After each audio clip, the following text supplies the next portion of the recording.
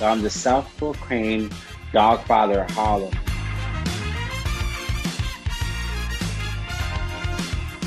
They're the only thing in this world that really could understand us, but they don't really speak our language, but they understand what we feel and, the mode that we're in, and all they want to do is just be there for us.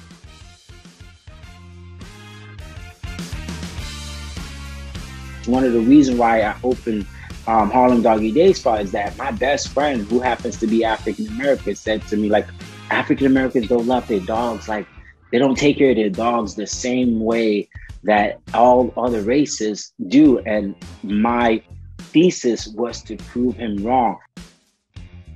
That's the perception that's out there that the world have shown. And I'm like, that's not possible. 70% of my clients are African American who love their animals, who use our services for everything.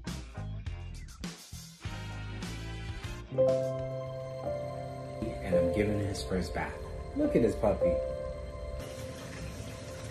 On March 20th, I had to let everyone go. It just made more sense for them to get unemployment. And I just started like a couple of weeks later, and I started grooming dogs one at a time just to help with my sanity, because I think a lot of New York businesses were feeling that same pressure. And I could tell that their income depends on the business and what they do, especially in the service industry, because I saw some of the restaurants, owners, what they were doing was such an amazing thing, where you think they lost all of their service business, but here they are now about to feed frontline workers. And that just hit me in a way like, that is such an amazing, selfless thing for people to do, that I know that I had my obligation to do something too.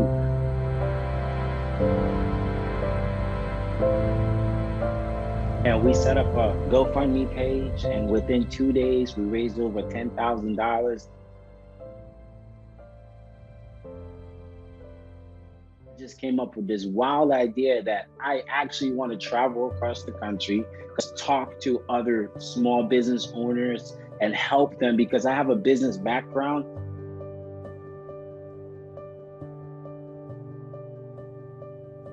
That it wasn't about the fact that we're African American. It was more about we're connecting people.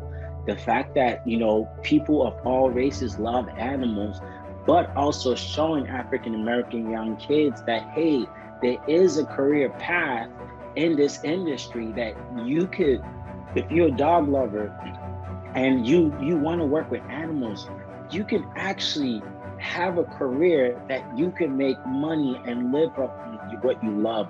So that's always been my vision. It's just to connect people together, but also spread the awareness that, as a young African American, that I'm the first of my family to own a business in Harlem. On top of all that, I'm doing something that what most people won't do. So like, this is such a rewarding to me, and it's been such a blessing, but it also really saved me personally, because for once, I really understand what my mission was outside of just being a business owner.